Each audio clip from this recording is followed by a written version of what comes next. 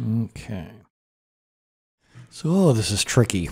This is so much fun to think about. So for example, which rows are new? If you look at order ID number 3, order ID number 3 is different in the two different data centers. In production, order ID number 3 means one thing. In DR, order 3 means a completely different order.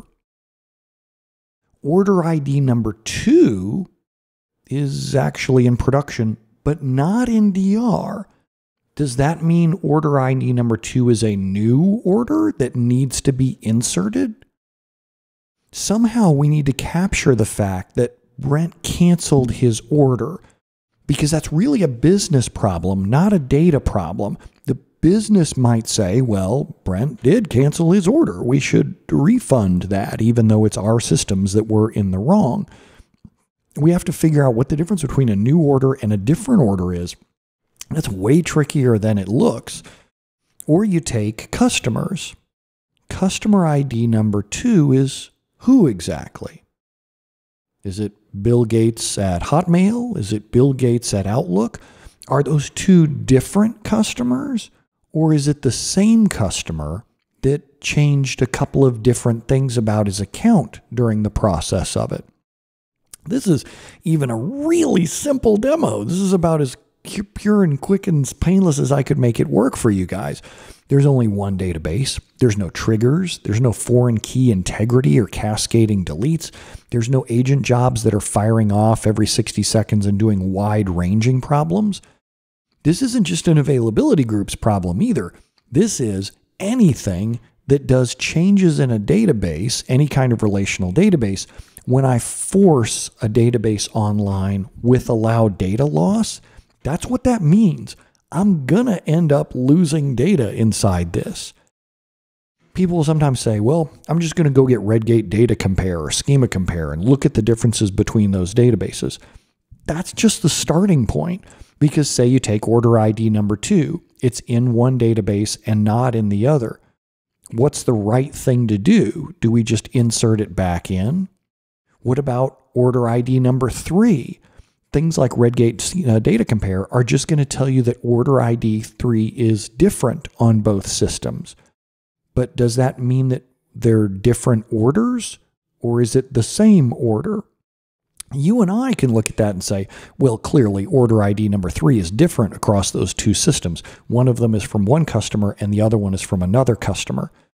So as long as there's differences between rows, we should treat them as two different sets of rows. Except that falls apart on the customers table.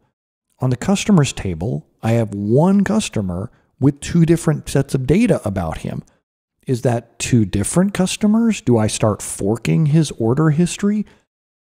Man, data comparison tools aren't going to solve this. Really, identity fields cause me more problems than they solve. This is one of the beauties of GUIDs. People, especially database administrators, love to bash GUIDs as bad design or it's constantly causing fragmentation. But what if everyone had a GUID as their clustered index, their primary key? We wouldn't have to worry about, is this one order or two orders? You can spray orders all over the place, and they're all unique and different because they're all their own GUIDs. Also, I worry about deletes. Whenever someone deletes a row, how do I know if I actually should delete it out of the database? Could I do soft deletes instead, meaning have a field in every table that says, is deleted, yes or no, and then just set that, maybe even add a timestamp as to when each row was last updated. But the stuff that's here on the screen, these aren't DBA changes. These are developer changes. These are application code changes in order to make this work. So what I want to do, when someone says there's a possibility that we might fail over our data center and lose data, like we're going to design something that uses asynchronous replication between data centers, I want to get a business stakeholder and a lead developer into a room and walk them through this exact same exercise. You guys get the PDF so you can walk them exactly through this along with these little pieces of paper so that they see it's not a database problem, it's an app problem.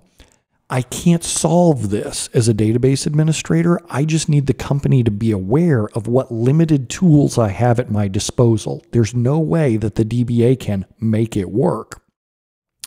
I'm not trying to come up with the answer. I just want them to get that it's an app problem.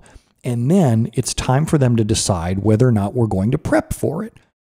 Because it's normal when I start sketching this out with lead developers, architects, they'll go, oh my God, this would be like 6 months worth of work for us to figure out how to make this work. Okay, that's cool. You just need to talk to the business and decide whether you want to. Because I don't care. It really makes no difference to me as to whether or not we prep for this. This is a development decision. If you want to, add timestamps on every table, add is deleted fields. If there's something that I can do to help you from an execution perspective, I would love to. But let's just sketch out how much work would be involved in order to pull off this project. Then work with the business to say, all right, that would take us 6 months of work and tons of revenue in order to pull off.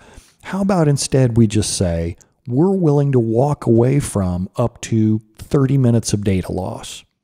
That if we have 30 minutes or less of lost data, we're just going to walk away from it and never come back. The key is understanding this ahead of time before the disaster strikes. Because if I say this afterwards, after the disaster strikes, always management looks and says, why didn't you warn us about this beforehand before we did the failover?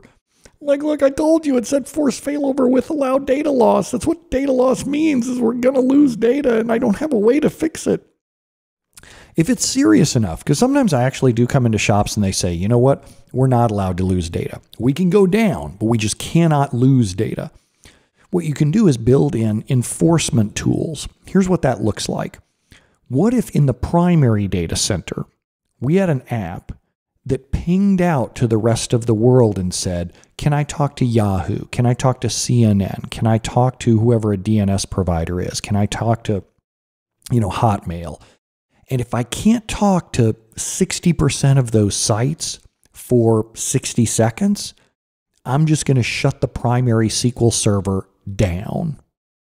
That's horrifying. I mean, you think about that code, it better be doggone accurate. Because if I even have a VPN blip for 60 seconds, I'm going to be shutting the primary down. If he's doing backups at CheckDB, I don't care. He has to come down because the business has told me I'm not allowed to lose data. And I got to be able to reverse engineer back however much data we lost. Microsoft SQL Server's vNext is going to start to introduce some pieces of this to have what they call a minimum commit count or a minimum replica count, so that if a certain number of replicas in the cluster aren't online and accepting writes, just shut the whole thing down. Because in our class scenario, if I had 2 replicas in production and 1 in DR, if the business told me you're never allowed to lose data, well, I need commits across all 3 of those SQL servers. And if one of these SQL servers goes down, I just want to take the whole cluster down because I've committed that I'm not losing data as long as this cluster is up. New feature coming out in SQL Server vNext there.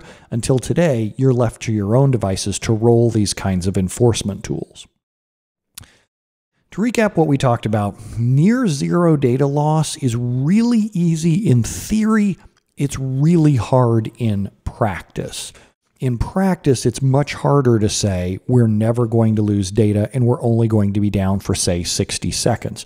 And it's not just a DBA production. It's a matter of getting everyone on the same team, getting the application developers to commit to this as well.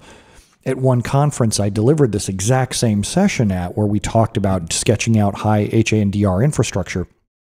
Had an architect come up to me afterwards and he said, I just want you to know that I hate you now because we just got done implementing a whole AG scenario where we told the business we would never lose data. And I truly can't lose data. I'm a financial provider, stock trades, that kind of thing. I said, at least you know now. And he said, yeah. I said, so what are you going to do? He said, I'm not sure yet. I'm going to come back to you on that. The next year, I saw him at the same conference and he came up to me afterward and he said, do you remember me? We talked about the zero data loss thing. And I said, yeah. So what'd you end up doing? He said, well, what we do every time we write to SQL Server, we also write to a NoSQL data store and we log every query we're going to run that will change data. Every insert, every update, every delete, every stored procedure execution. We log when it started, we logged when it finished, and whether or not it finished successfully.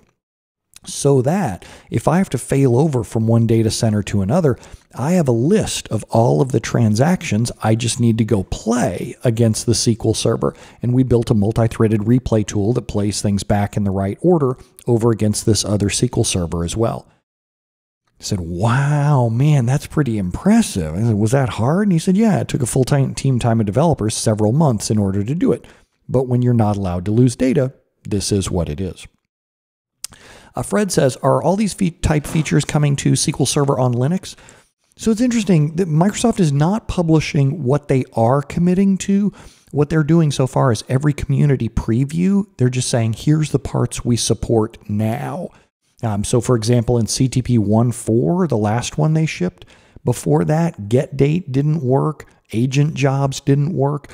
And there wasn't a committed list of these are the parts that are going to work and we'll fix. It's just we're working on it as fast as we can. So we'll see what happens.